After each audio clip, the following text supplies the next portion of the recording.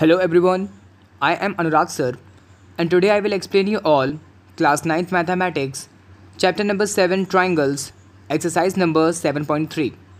So, let's start. Exercise 7.3 question number first. Triangle ABC and triangle DBC are two isosceles triangles on the same base BC and vertices A and D are on the same side of BC. As you can see in the diagram, if AD is extended to intersect BC at P, then we need to show.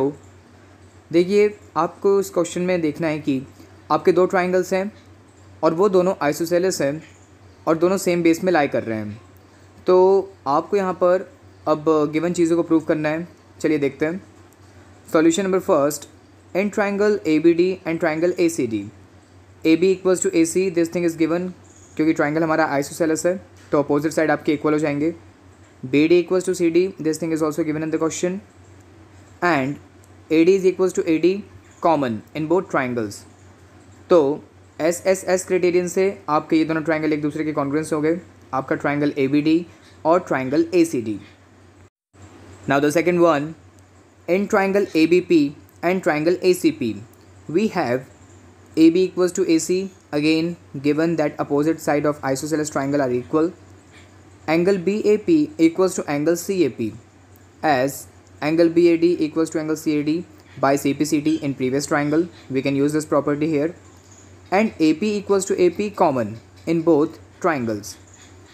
Again, these triangles are congruent by SCS property. Now third, as we know that triangle ABD congruent to triangle ADC from equation first, so angle ADB equals to angle ADC. Angle ADB को हम angle ADC के equal ले सकते हैं CPCT से। Triangle ABD और ACD को हमने पहले ही क्योंकि कॉन्ग्रुएंस प्रूफ करवा लिया था, तो CPCT प्रॉपर्टी से ये दोनों एंगल आपके एक दूसरे के इक्वल हुए।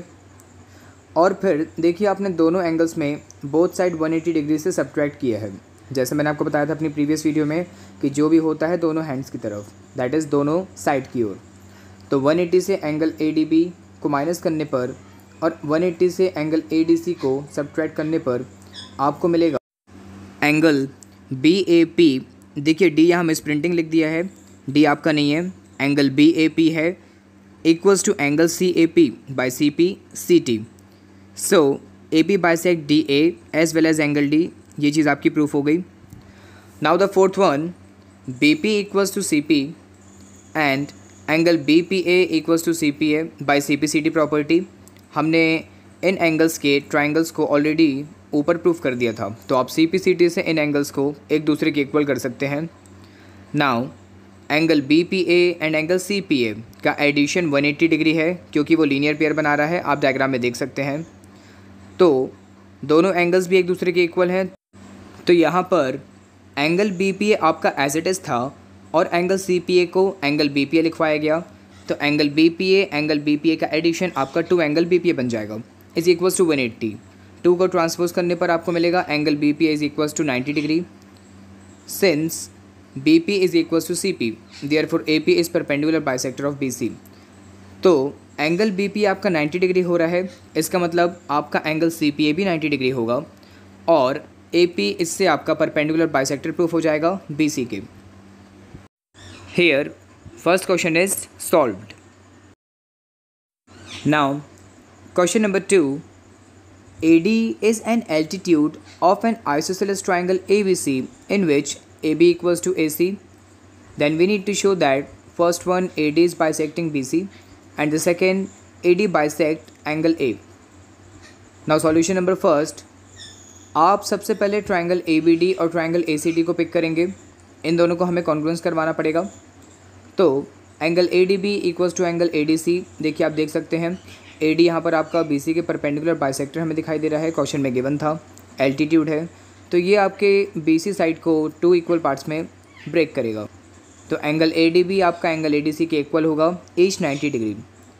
AB equals to AC already given, opposite side of isosceles triangle are equal and AD equals to AD common side in both triangles. So your triangle ABD and triangle ACD will be congruent by the property RHS. देखिए RHS काफ़ी time बाद हमारे यहाँ पर use हुआ है, क्योंकि यहाँ पर एक ही एंगल है हमारे पास और वो है 90 डिग्री। तो BD आपका CD के इक्वल हो जाएगा by CPCT and hence AD is bisecting BC। Now for the second one, angle BAD आपका एंगल CAD के इक्वल हो जाएगा again by CPCT and therefore AD is bisecting angle A also. This question is also solved here. Question number third, two sides AB and BC and median AM of one triangle ABC are respectively equal to side PQ and QR and median PN of triangle PQR, as you can see in the diagram. So we need to show that triangle ABM equals to triangle PQN and triangle ABC is congruent to triangle PQR. चलिए solution को देखते हैं। सबसे पहले हम triangle ABM और triangle PQN को pick करेंगे।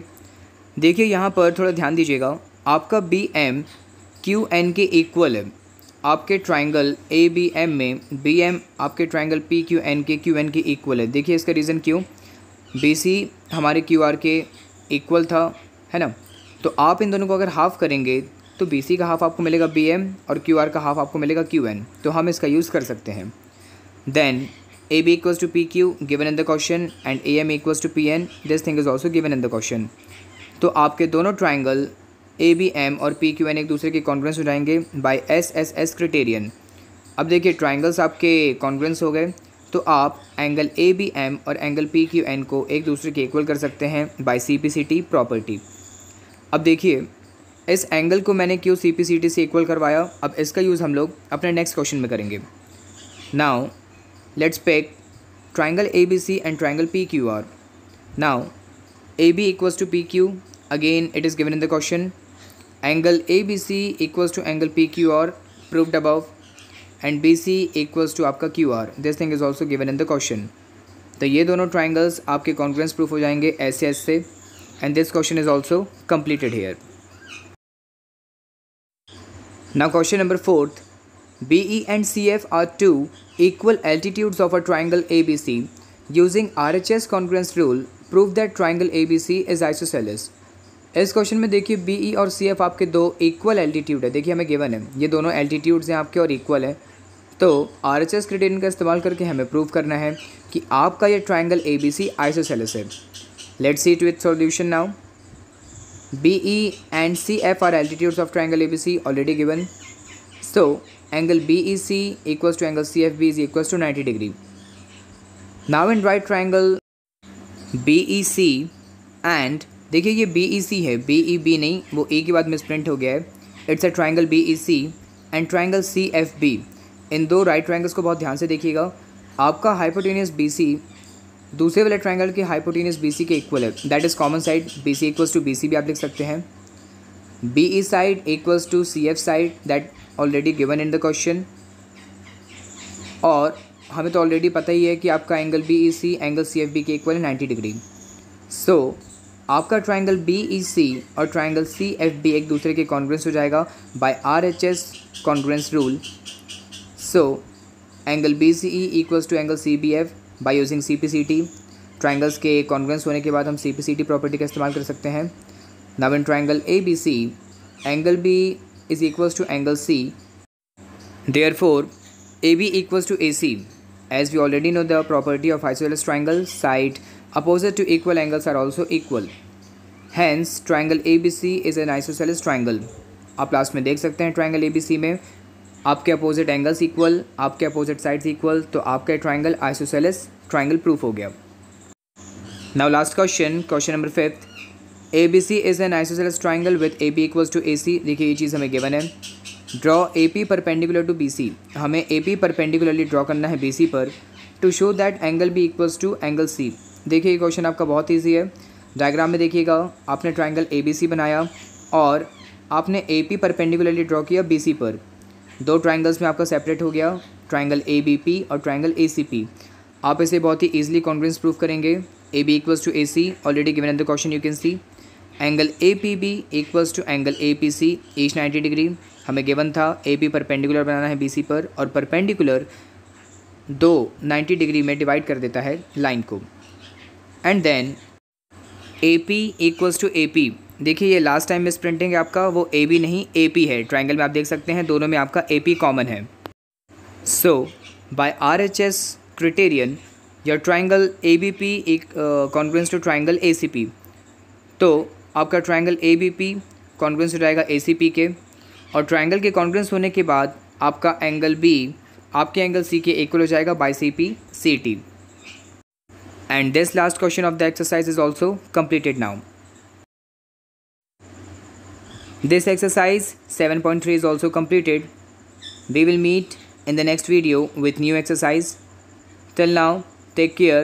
Good day.